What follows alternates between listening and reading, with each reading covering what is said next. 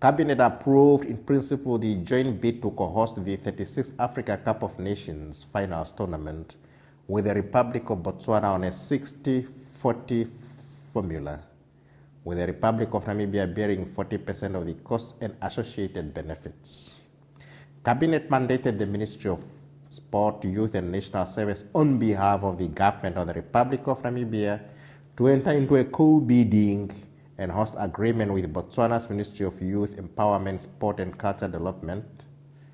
And Cabinet authorized the Ministry of Sport, Youth and National Service to make budgetary provisions requirement from the 2022-2023 until 2026-27 in the event the bidding process is successful.